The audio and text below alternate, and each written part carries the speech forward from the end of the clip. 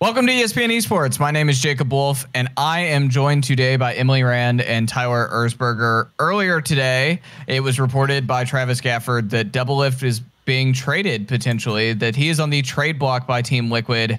This has been confirmed by Tyler and I, which is why we are making this video. We wanted to give our reactions to the news, talk about possible landing destinations and the offseason at large, given the coronavirus pandemic and how that may be affecting things in leagues around the world, including the LCS.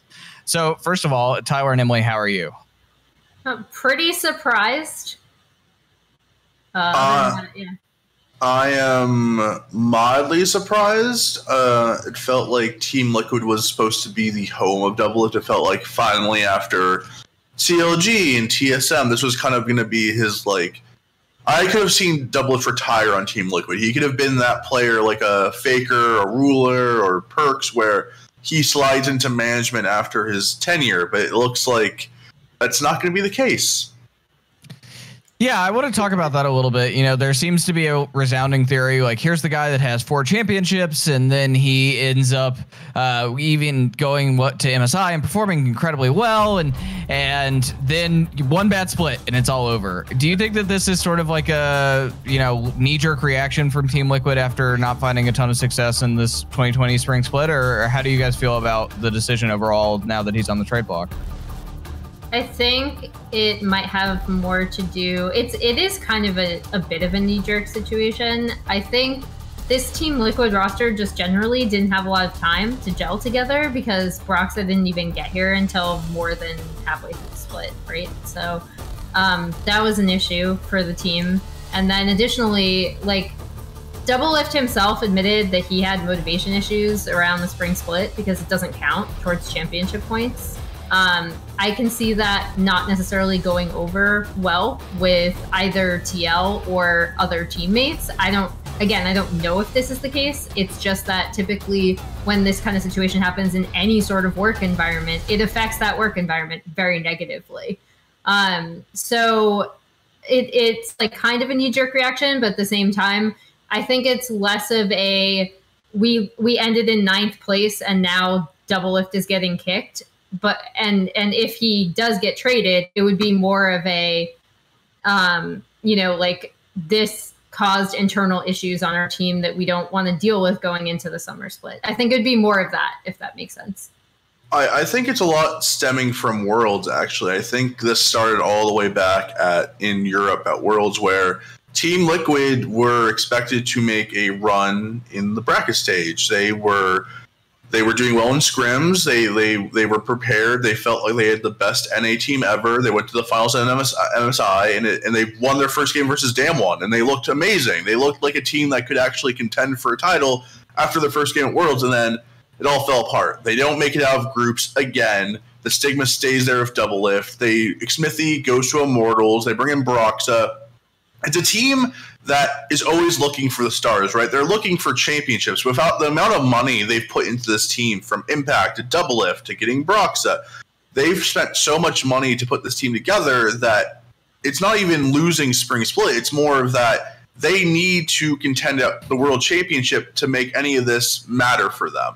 And then when you have a demotivated Doublelift and you have Broxa coming in, who knows how he's dealing with the team? I mean, you're throwing him into the worst situation possible during a global pandemic where the team isn't doing well and he's far away from home. You have a bunch of personalities who are very, very big personalities on this team who all believe that they're a top player in the league. And it seems like it just, you know, imploded for them, where a 9th place finish, there's a global pandemic going on, which you can't overlook, right? It's something we're going to get into more as we talk about possible landing places for Doublelift, is that right now everything is topsy-turvy. Everyone's stressed out, everyone's thinking about money, everyone's thinking about their job security, everyone's thinking about everything like that. So it's a lot of factors getting thrown into this, and it just brings this result where a 4-time back-to-back champion is most likely not going to be on the team that he's kind of raised up into this, you know, pantheon next season. But who knows where he's going to go. I want to talk a little bit about the cost situation. I think we all have sort of insight. But first, I wanted to circle back to something Tyler said earlier about You know, we thought the Doublelift could finish his career here. We saw the Bjergsen rule, as we aptly call it, right, where LCS players are now allowed to have team ownership if they've been there more than 3 consecutive years. Doublelift was one of the next people in line to do that realistically, right? He's been on Team Liquid for a while now. You know, did you think that was like, did you all feel as similar to I did, the fact that like he could be the next person in line for that, and the fact that he could be an owner of Team Liquid one day? Yeah, I thought it was like a possibility. I also think that Doublelift historically, whether it's like on him or on the team, seems to have these like breakups that happen. And in this case, I think TL, again, if they do decide to trade him, it's going to be due to the motivation issues that he himself admitted to. But it's also like, it was weird for me to think of Doublelift sticking with any one team, despite the fact that he was next in line, because there have been so many times where historically either like a team has kicked him, like CLG, which was really unexpected, and then the splitting with TSM, which I think was really unexpected for him personally. So, and I don't know, like, it's really difficult for me to think that Doublelift wouldn't have had a hand in being traded. Like, if TL came to him and they're like, okay, we're trading you, I would think at the very least, and I know Travis also talked about this in his video, but I would think at the very least, they would give him a lot of sway in terms of where he could go. It wouldn't just be like Steve going to him and being like, hey, we're trading you to CLG. Who I picked not for the memes because it was Doublelift's first team, but because they were the last place team this past split. So, but again, like just due to history, it was a little bit difficult for me to see Doublelift stepping into any sort of team ownership role. And I don't know if that's because I just can't imagine him like not playing. Like, you know, he's tried the streaming thing and he said, no, like I want to play. And he even came back for Team Liquid to play during that time. So it's always been really difficult for me to think of him in any sort of ownership position, even while he's still playing, despite the fact that that's obviously possible. We're seeing it from Bjergsen right now. That like the idea of Doublelift as an owner was always a bit weird to me in terms of what I think of him as a competitor. I think I saw the path to him becoming an owner. Like I saw him being kind of maybe even groomed to being the, you know, the perks, the faker, the ruler, that kind of, you know, franchise player. But I think this kind of just signifies that Doublelift's career is going to go down as him being the greatest vagabond mercenary player of all time. When players usually retire, they get their jersey retired, or they have that one team that they kind of have on their chest, where it's like, you know, Michael Jordan plays for the Wizards, but he's always a Bull. It's the same thing with LeBron. LeBron's going to retire, but he'll always be remembered as a Cav. For Doublelift, who knows now? Like when he retires, I mean, he's had his career he had so many great moments on CLG, getting them their first title. TSM obviously was probably the peak of his career in terms of popularity and just the amount of dominance he had on that team. And then he won 4 titles straight with Team Liquid. Like if he retired today, I don't know which team he would go down as being that kind of player. So I think his legacy at the end of the day is he's the best player, the best North American-born League of Legends player of all time, but he hasn't belonged to one team. It seems like he just goes from team to team to team kind of as a mercenary vagabond, and I think that's going to be his legacy when he finally retires, is that he kind of just went from town to town, winning championships, and never really calling a place home, which is, I mean, it's an awesome, like, you know, legacy to leave behind, but it's kind of sad. It's kind of sad that, you know, when Bjergsen retires, he goes to TSM, he has that legacy forever. He's TSM. Faker, when he retires, SKT, T1, he has that legacy. Doublelift, when he retires, he looks back and, you know, he'll have those championships, but there's going to be a lot of towns burned to the ground, you know, through all of the, you know, drama and the removals and the trades and everything like that. So it's a really, really interesting legacy that you don't really see much in sports. You know, you both just alluded to those breakups, and we've seen them in the past, right? We saw with the CLG situation, he wins a championship domestically and goes to Worlds that year with CLG, and then on Halloween night, we see a video released where he has been kicked from CLG. He the video is him I linked it earlier in our Slack chat, but it's him laying in a pile of garbage with a CLG jersey on, where Bjergsen presents him with a TSM jacket and shirt that he goes into a bathroom, takes a shower, and throws a CLG jersey in a trash can, right? Like it's sort of his brand is more or less this drama, right? And we saw with TSM, him leaving TSM, also kicked from TSM, but he actually, if you remember, he said he found out from DK's reporting that Sven and Mithy were joining TSM. That someone else had reported that he was being replaced, and obviously I think that there was a little bit of bad blood there, particularly with Reginald, who at the time was sort of in charge of TSM as a whole. But we've seen recently, today, after Travis's reporting, that there's a lot of speculation around that he could potentially go back to TSM. You know, I want to say just like how this has been handled is really odd, right? So like Travis Gafford, for those unfamiliar, is Doublelift's best friend. And he's the reporter who's breaking this story today on this. And he said in the video that he had not talked to Doublelift about this. I don't know if I necessarily believe that, but we'll take Travis at his word. And the other part of this is, and again, I want to be careful treading these waters, but Doublelift's girlfriend is the president of TSM, and Reginald, the person who kicked him from TSM, is still the top executive, but he is the top executive of Swift, which is the company that owns TSM, not TSM itself. He's not involved in the day-to-day any longer. Lena is. And so when you look at potential landing destinations for him and sort of what's there with TSM, you know, obviously if that's where he ends up, people are going to scream from the rooftops that this is an incestuous move, right? That this is him going back to a team that's ran by his girlfriend. And you can't get around that. And it definitely is this sort of unfortunate circumstance, right? Where like people automatically make the worst assumptions in dating life, both for men and women, and particularly in esports. We've seen it all for a very long time. But do you think that if say he does go to TSM, how do you think you work around that in your opinion? Or do you think you cannot, you just have to embrace it? I mean, you kind of just have to, like, it is what it is. And if he did end up on TSM, like, it's not like people don't know about it, right? So, like, it would just be another thing that would happen in his trip over there. I think people would be initially forgiving of it if TSM does well, because I honestly think, like, especially for an organization like TSM, winning erases all like trespasses, right? Like it just, like, all of your sins are washed clean as long as you win.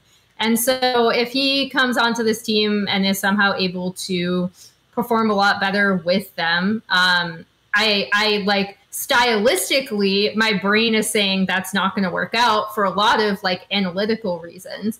But say that he did come on and he performed like super, super well on this team, and they end up, you know, like just raising through the summer split, I think no one would care at all. Yeah, I agree with. Yeah, if he does poorly, that's a different story. But yeah. Yeah, I agree with Emily, where it's a thing of there will be memes if Doublelift does return to TSM, but Reggie, Lena, Doublelift are all very good at their job. I think all of us can agree that all three of them are really good at what they do. Mm-hmm. Like, Doublelift is a great player, Lena's great running the team. Reggie basically built an empire from, you know, a forum post like 10 years ago, basically saying, I want to create a team. Let's create a team, and he built an empire. And now he's a near $500 million business. So yeah, well done, all three. So the thing is, all three of them know what it takes to be successful at their jobs. So if all three of them connect up and say, this is the best chance we have to go to Worlds and to be successful, they will do it. And if they can do that, none of the memes are going to last longer than a week, because if they win, that's all that matters. The person I feel worse about the situation, Lena, Reggie, Doublelift, they're all going to be fine. They're all very good at their jobs. They've all, you know, done far and away, you know, the barometer of what it means to be successful in life. The person I feel worse about is Kabe, because Kabe sits there, and Kabe is sitting there kind of like Doublelift a few years ago when he got replaced by Sven and Mithy, where there's the rumor, because I was at Worlds a few years ago, right, you know, and there was the rumor at Worlds that Sven and Mithy were taking over Doublelift at the tournament. Like, people already knew that was happening weeks before it actually occurred. These things happen quickly in esports, where it's one day they lose, the next day there's already replacements being lined up.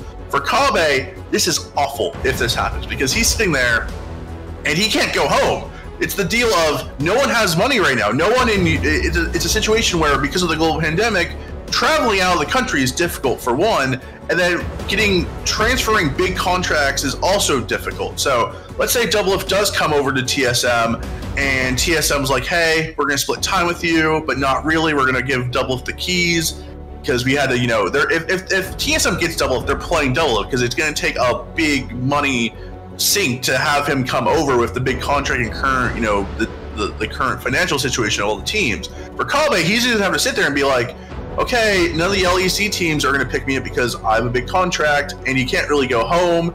And and he's an import too, so it's not an easy trade to another team. I think logically you'd be like, oh, we trade him to TL, and then TL can have Kabe, but nope, they already have enough imports. Yeah. They can't. So like, it really sucks for Kabe if this happens, because Kabe has to just sit there and just listen to these rumors and be like, I can't really go home. I'm kind of stuck. He's a really good player. I mean, he got a really shorter than a stick of how TSM played last year. Last split. I mean, they were playing mostly through mid and top, where he was kind of had to be the sacrificial lamb a lot of times. So I feel worse for Kabe. Doublelift, Lina, Reggie, they're gonna be fine. If those three connect, I feel confident that they can produce victories. But for Kabe, it's just a really, really, really bad situation for him. So I think moving forward, this is a part of the discussion we should have, right? Is that this is my understanding of Doublelift's financial situation. This is a high six-figure contract, sub $1 million, below $1 million, but we're pushing it, right? In the higher, $800,000, $900,000 range, I believe, in that upper echelon of six figures. That usually means that it has a pretty large buyout that is associated with it to move it. I don't know what type of guarantees exist in that deal. Either, which would entitle TL to pay some of it out, I would imagine, if there are some. And right now we're sitting in a position where not just the travel part of it. I think what people don't realize about the pandemic is that the American economy is in the toilet because of the coronavirus, right? And what I've been hearing from various different teams across all of esports, League of Legends and otherwise, including some in the LCS, is that there's a resounding feeling that no one can raise money for the next year and a half. And so any money that has been fundraised in investment rounds for the past year, that you have to make do, right? A lot of these businesses, the way that they're structured, TSM, Liquid, C9, they raise money every year to 18 months. They bring in, 30, 40 million, and they spend it a lot in some instances, right? Especially with things when you're operating big teams in the Overwatch League and Counter-Strike and League of Legends, where these salaries are pretty enormous, pushing in some cases $1 million plus, right? In Impact and Huni, which we'll get to Huni in a second. But we see sort of this resounding theory that they're going to have to make do with money that they plan to use for the next 6 to 8 months and then raise in the fall. They're going to have to make do for the next 18 until the world sort of stabilizes economically. So that said, I don't think we're going to see a lot of movement this midseason. We saw Excel say that they were going to make adjustments mid and top side. Now we see the Doublelift thing. We see Huni on looking for options as well. But there's a realistic outcome here where Doublelift and Huni just end up being streamers, right? Like that's likely, I would say, more than anything, because who wants to buy those giant contracts, right? Yeah, I mean, so streaming is weird. Like, I'll put that aside because I think Doublelift has not an odd relationship with streaming, but since he's tried it, there's stuff to talk about there. But I agree, and I brought this up when we talked about the Huni contract on our League of Legends show, Rift Rewind, and it's that even if Huni is out there, there are very few teams that are going to be willing to pick up that contract. So even if Doublelift is out there, that's actually why TSM is maybe one of the only actual legitimate options outside of the other things we already discussed, is that maybe they would be willing to pick up whatever the buyout is to get that trade.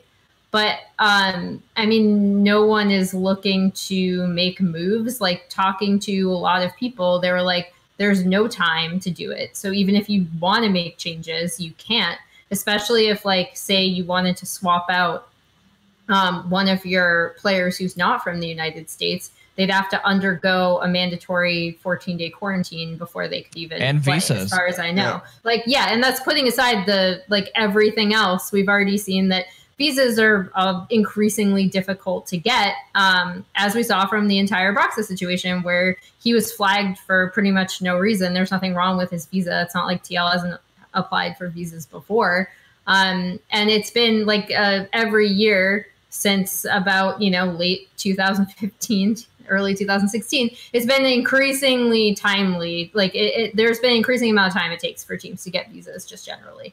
And I think, like, if you're looking at other teams during this offseason who are also trying to save money, like, who is going to pick up that contract, regardless of how good of a player Doublelift is, and putting aside all of the other stuff? Like, why are you going to be spending that money, especially with how tenuous everything seems to be regarding competition? Like, we still don't know what's going on with MSI, really. Like, we know what Riot has said previously, but I feel like that's still completely in flux given what has already changed from that announcement to now.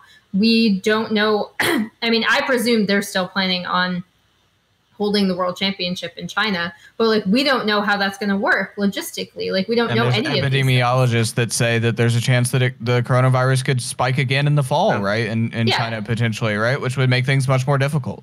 Yeah. And I mean, like, it's already going to be difficult because it's still going to be going on here and in Europe and elsewhere. So I think the big thing to me is that because the future is so uncertain, it seems to me that the best option would be to go back to TL and not get traded, which is awkward in and of itself now that this news is out. Like, if it hadn't gotten out and they'd just been doing all of this somehow without people knowing, trying to trade to teams, which is like next to impossible, but say they'd been able to pull it off, it's not nearly as awkward as now you have all of this out in the open and then Doublelift coming back to the team and being like, okay, well, I'm still here because no one was going to pick up my contract. And then the other option is streaming. And Doublelift has said previously, especially in a summer season, like, this isn't spring season, like when he was on TSM and he's like, I need a break and I'm going to take this off because we went so hard in 2016 summer and, we didn't make it. And that was really frustrating. And I'm just going to stream for a split and then come back. Like, that happened. And he ended up coming back on TL because I'm sure he got offered money to do it, but then B, he just wanted to compete, right? Like, and TSM was like, yeah, okay, you're coming back in summer, go help TL not get relegated. He's a competitor, like, above all else, even when he's tried to step back and chill out, and he could make a massive amount of money streaming, let's be real. He hasn't liked it. He wants to go back. He wants to compete. And so that in and of itself makes this situation like particularly sticky for him, because going back to TL, presumably based on whatever internal issues they're having, is going to be really awkward and potentially damaging to whatever that team could do in summer. But streaming is not a great option, and there might not be willing to be any team that would pick up his contract. Yeah, everything right now is topsy-turvy. I mean, I think all three of us can say that we've all heard the same location that's been proposed for MSI that was supposed to be MSI a few months ago, and they've already had to switch it a few times. I don't think MSI, as it was supposed to be planned, can even be played. And I'll just say it because I have that on good authority. It was originally Turkey and then moved to Los Angeles. Yeah, and obviously Los Angeles is a. I mean, look out my window. I'm in the other hotbed here in the United States for coronavirus. New York and Los Angeles. I haven't left my house in a month and a half. Yeah, New York, Los Angeles, and Washington State have very well documented huge issues with the coronavirus, more than other places in the United States. We can kind of just say, like, the finals were, it was supposed to be in Turkey, and then they had to move it for reasons not related to the coronavirus. And then it was proposed, we've all heard from multiple sources that it was supposed to be in LA for an all LA MSI, which was going to be awesome, because as someone who lives in LA, it was going to be fun. We didn't have to travel. We were all prepared. Yeah. And then the final was proposed to be in the Forum, which is former home of the Lakers, former home of the Lakers, one of the most legendary stadiums in the world. And recently purchased by the owner of the Clippers to be the new site of the new Los Angeles Clippers basketball stadium.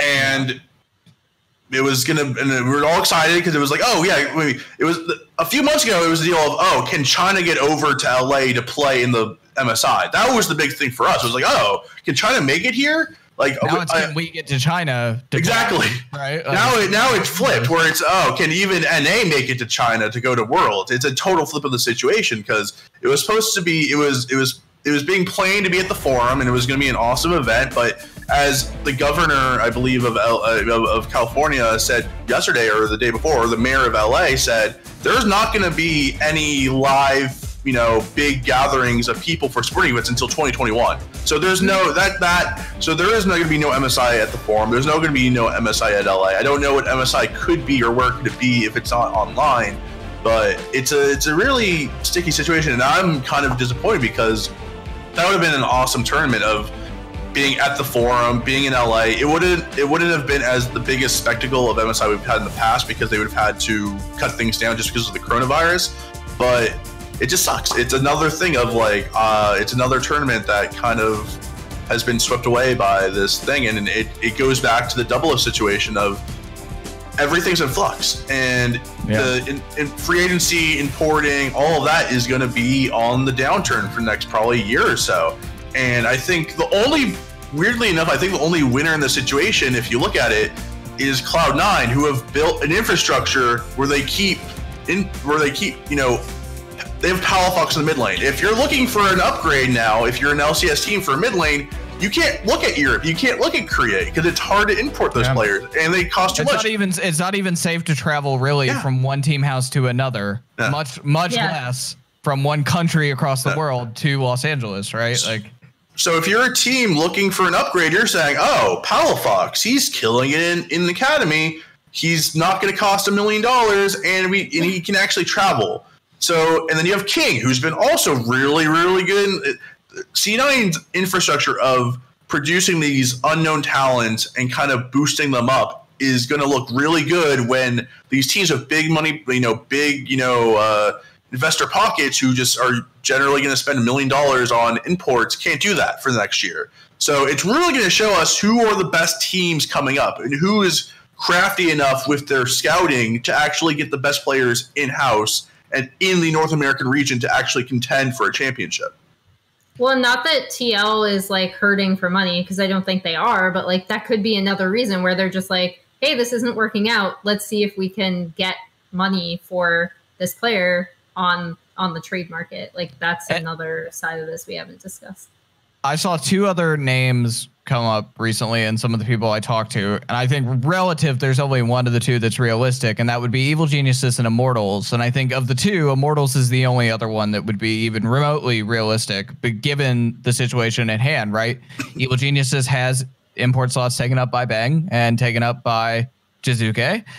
It's not as easy as saying Peng for Doublelift because of what we said earlier with Jensen and Broxa take up import slots on Team Liquid, right? Impact is already in the clear there in that regard. Or is it? No, I believe it's the inverse. Impact is not in the clear and Jensen is. It's one or the other. It's core. It's core and Broxa. Oh, yeah, right. You're right. Yeah. They're both in the clear. It's core and Broxa who are in the clear. My mistake. So it's not as easy as Peng for Doublelift and making core swapping back to ADC. I just had the big brain play in my mind. I'm kidding. That's not actually true. But if you're Liquid and you if the TSM thing is not where this eventually ends, and even if it does, you can't take Kabe either because he's a European import. So do you either look for somewhere in Academy or do you bet your chips on Tactical? I mean, Tactical played fine. I don't think if you're betting your stuff on Tactical, I think that Team Liquid's play style might change a bit. However, in terms of did Liquid as a team look better or worse with Tactical, honestly, they looked about the same. There wasn't really you can't pin any of those losses on Tactical. And similarly, unless there was some massive internal communication issue that we don't know about, I don't think you can pin a lot of those losses on Doublelift specifically either, even with the motivation issues, he said. You can't pin it on his individual performance, especially not after he came back. So it's kind of okay, Tactical performed well. And I mean, I've been saying this since the offseason. I feel like any team should just give their own talent a chance regardless. maybe now the coronavirus pandemic will force them to, which is not the circumstance that I would have wanted for anyone. But I mean, I thought Tactical was fine. I think he needs work, but I think he's fine. Tactical's a good player. I mean, I think there's this somehow like notion that Cloud9 just kind of gets lucky, or they just magically pick up these star like NA talents. Like, oh, Blabber, Licorice, Vulcan, they just turned out to be really good. No, it's like they help these guys get better. Like Blabber, if you take Blabber and you throw him at Immortals or Dignitas and have those, like, you know, any team other than C9 really, have those teams raise up Blabber. Blabber is nowhere near the MVP candidate he is today. It's having the right infrastructure around these players to give them the boost up to become those all-star world-class players that we've now seen guys like Vulcan and Blabber become. And it's I really hope, I mean, now that we can't just, you know, buy South Korean players for 1.5 million and give Hooney a ton of money, and I really hope these teams look at this, you know, pandemic. It's a terrible situation. And there's not a lot of silver linings here, but hopefully that these teams realize that they need to invest in infrastructure and building around these homegrown talents, because just look at C9.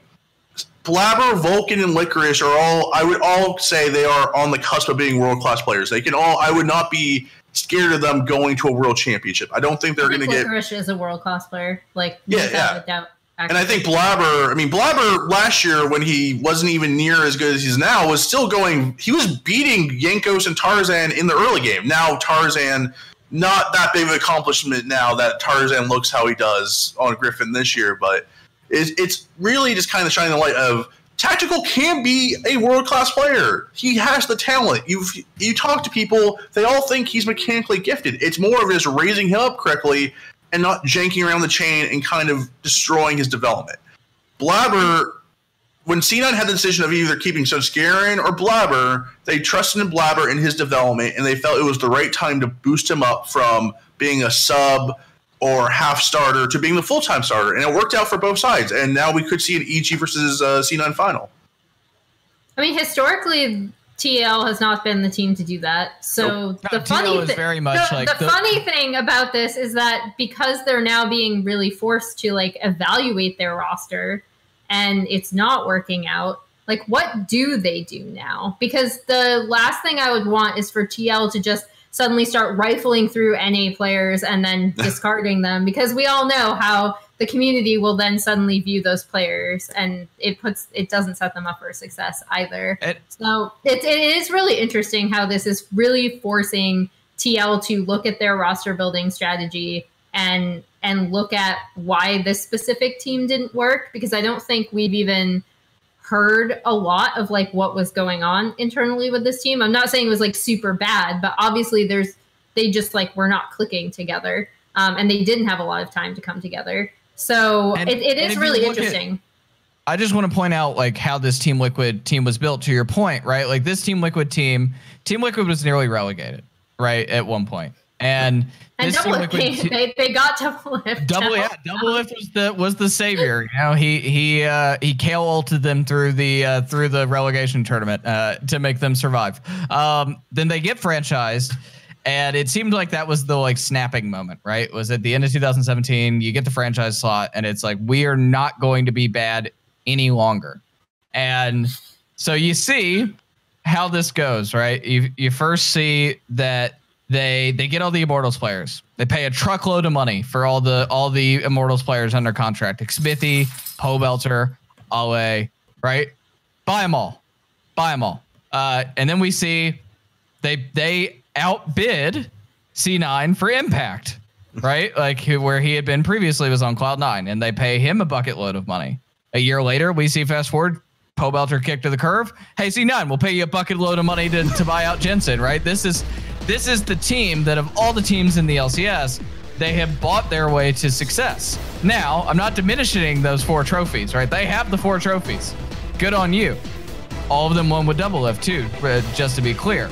However, it is definitely the team that the paid by Steve money gun shooting meme is not so much a meme. It is definitely the way that the League of Legends side of Team Liquid operates. That said, you're right. There's not an easy fix. And like if he ended up in Immortals, Doublelift has said that he enjoys playing with Xmithy, and obviously Xmithy's a former Team Liquid guy and was a big part of their culture when they won last year versus this year without him.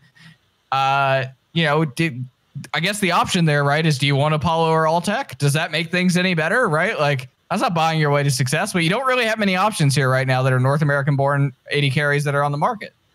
I mean, I don't think Apollo is a bad option at all, actually. But I mean, I would still take Tactical over Apollo. I mean, it would be silly to take Apollo over Tactical. I mean, I don't think Apollo is that much better than Tactical as is, and Tactical's ceiling is much higher. So it would just kind of be going backwards, and I don't think that's a TL move. And the thing about TL is, no, go for it. Finish. The thing about TL, I think people kind of overlook is that TL we're kind of the team that was. They wanted to be like C9. If you remember back to 2016, they had the rookie trio of Matt, Lurlo, and Dardoch. You remember even before that, right? When they were cursed, they were the team that became Gravity because they raised it. Well, okay, they put Cop and St. Vicious on a team with Bunny Fufu and some others, but obviously, like they were the team that did C9 before C9 did C9 with FlyQuest, right? They were the team that got the Challenger team qualified in the LCS and then sold it to Davis Fag and who made Gravity, right? Like. They were the platonic idea of C9 before C9 was C9. And then breaking point happened. And then the Dardoch, Piglet, Phoenix, Loco Doco blew up happened, and then TL's like, okay, raising up kids is too much trouble. Let's just buy some experienced players to win titles. It was very much of everything exploded over that roster, and there was like, okay, let's just buy. It's easier just to buy proven talent and then win from there. And that's kind of what happened, where they had the breaking point, and they tried to raise up Dardoch, and Dardoch was on this, on the rise of being this great, blabber-like talent where you could have seen. I mean, it would have been difficult to see Dardoch become an MVP in 2016, 2017, but then everything just blew up, and now they are the team that pays for everything. And with the current global pandemic, and I'm not saying TL doesn't have money. Of course, they have money, but they're not going to be spending a boatload of money, and they can't really. They can't import, Chovy right now. They can't just be like, hey, Chovy, come here for $5 million. That's not going to happen. It's not feasible, and it's not logical in terms of monies and financially. So they're going to have to go back to their roots and try to raise up some young talent, especially if Doublelift leaves. Tactical will have to be raised up correctly because he does have the talent. But you just have to have the right infrastructure. And if you don't have the right infrastructure, Tactical's going to just become another player that is trod out there for a season or two, doesn't do as well, and then he's stuck in Academy for the rest of his career. You mentioned Dardoch. Dardoch is now the jungler of TSM, known for a very large personality, to put it nicely, right? Someone who has had issues in team environments before, has found himself kicked out of teams very quickly as a result. Doublelift is somewhat comparable in that regard, right? So motivated to win, which is admirable. However, sometimes at the cost of his teammates. We heard this a lot about Ale, right? Oh, yeah. And the partnership between them, and how like Ale, someone who's very sort of held back and introverted and has some self-esteem issues within his regard, being sort of broken down by someone who's so over the top, and not necessarily that, in some clarification here, not necessarily that Ale or that Doublelift personally attacked Ale, but in the way that Doublelift raised his concern about their team environment problems and the way they played the game made it seem like it was Ale's fault, even if it's not directly, that criticism was not directly at Ale, and that was pretty well documented, I think, and a lot of people knew about that. In the event that we see these two people team out, Dardoch and Doublelift, with these very large personalities that self-destruct pretty easily, do you think that can work? I mean, my issue isn't with like the narratives around Doublelift and Dardoch. My issue is with the actual in-game analysis of Doublelift and Dardoch. Because if you look at the way TSM has wanted to play, I'll split, and I wrote this in my LCS preview as well, that'll come out tomorrow. It's that they really want to play around the top side of the map. They've been sending Dardoch topside a lot. Their focus is on, mid jungle and then jungle top. They still do a lot of things that people would maybe consider archaic, like invading second blue. They have a very like defined style, and a lot of that defined style, I think, revolves around one of the side lanes not being the focus. And so right now it is top side. If Doublelift returns, that probably, based on Doublelift's history with other teams, and I'm talking about like analytically, this is not a narrative thing, it becomes bot side, right? Like when he was on TSM previously. So what happens to Broken Blade in that situation? And what happens to Dardoch's jungle pathing in that situation? And how did they deal with this new mid jungle going bot side instead of top? Just because it really seemed like even when Sven was on the team, and I think Sven is someone who is incredibly good. He's had obviously a career resurgence on C9, but if you looked at what TSM was wanting him to do, a lot of the time they were just putting him weak side and having him play Ezreal. And it is so much so that it became a meme, right? So for me, the issue isn't, are Dardoch and Doublelift going to butt heads? Is this going to be a huge internal issue? It's like, analytically, how is this team going to work? And I do not know. Yeah, if you're going to make this work, if you're going to get Doublelift on this team, like as silly as it sounds, the best way to actually go around it, if you wanted to make the best team on paper, would to be trade Broken Blade for a Hanser and just go really just run it back. Just trade, like, just have Dardoch. We saw them play in Avali's in-house scrim tournament a few weeks ago. Yeah. I mean, Hanser's still really good. Hanser's actually still really good, and I think Hanser would fit that role perfectly of being the weak side of the team, where I don't think Broken Blade fits the style of Broken Blade and Doublelift both needing resources and attention, and then Dardoch having to pick between the two. It wouldn't work out. I don't think it could work out. Who knows? People can change their play styles. Broken Blade might be able to play more of a weak side role if, coached into it. But the most logical, like the best team on paper they could probably get is if to trade Hanser for Broken Blade and be like, hey, get the two Turkish friends, like Broken Blade and Closer are really good friends. If Hanser back with the old TSM members, he can play the weak side really well. I think Hanser's still a really good player. He just kind of has been overshadowed by having to play weak side a lot on a Golden Guardians team. So, yeah, I mean, Broken Blade with Doublelift doesn't really work for me in the theorizing and theory crafting of how it would work. And weirdly enough, the probably the best roster they could make without breaking the bank would just to bring back Hanser and trade him for Broken Blade and just have Hanser, Dardoch, Bjergsen, Bio, and Doublelift and kind of just have a reunion of 2016, 2017 TSM with Dardoch, role-playing as Svenskeren. Well, you do break the import rules, and you're theorized there with Golden Guardians, as FBI also does count as an import, sadly. Keith ADC. Yes. Keith ADC. For now, that is all from us. We will be talking some more League of Legends, I believe, tomorrow. Tomorrow at April 17th at 6:30 p.m. Eastern Time, we will have the Riff Rewind, which is normally on Tuesdays. However, is tomorrow. And we will be talking about the LCS playoffs and the LEC playoffs. We will have a second Riff Rewind show as a pre-show to the LCS on ESPN2 on Sunday, April 19th at 3 p.m. Eastern Time. And for all of our other League of Legends content from myself, from Emily, from Tyler, you can check out ESPN.com/esports and YouTube.com/ESPN Esports. Thanks, everybody, for joining us.